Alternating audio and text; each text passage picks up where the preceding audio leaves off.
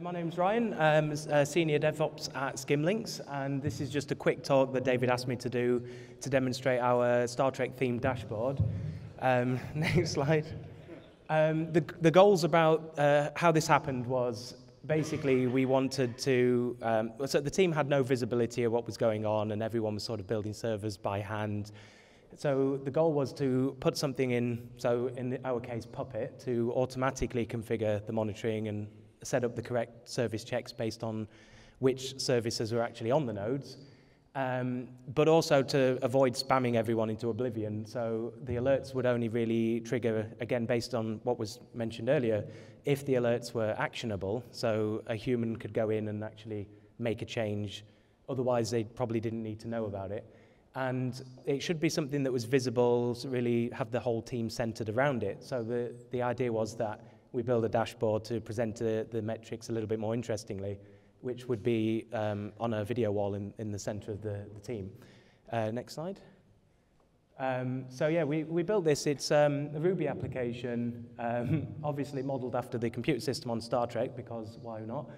It's built in Sinatra, and it parses the Nagios data file and then converts that into JSON, which is then served out to the HTML5 front end, so it works on mobile.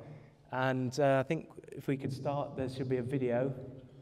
So I'll talk you through this.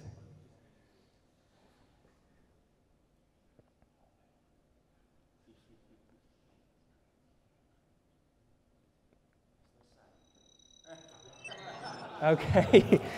So this is the initial view that you get when everything is fine. So the ideal goal is to see this as often as possible. Sometimes not the case, but it depends how busy things are. So now, when a warning comes into the system, this will be displayed up here.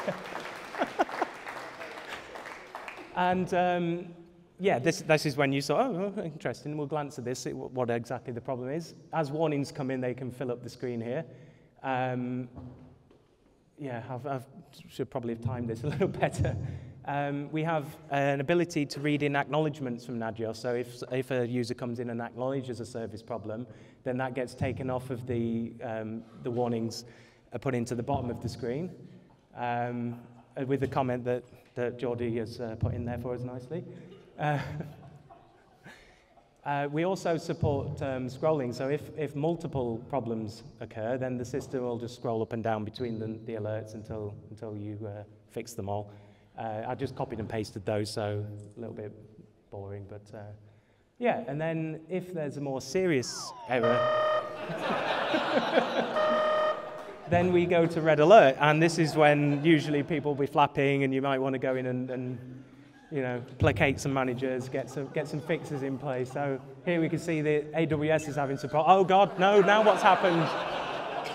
So AWS has gone down, so now we can't even see the status of Nagios.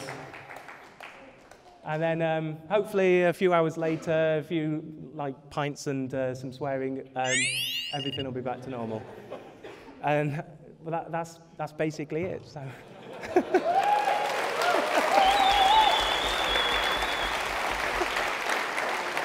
Okay, thank you.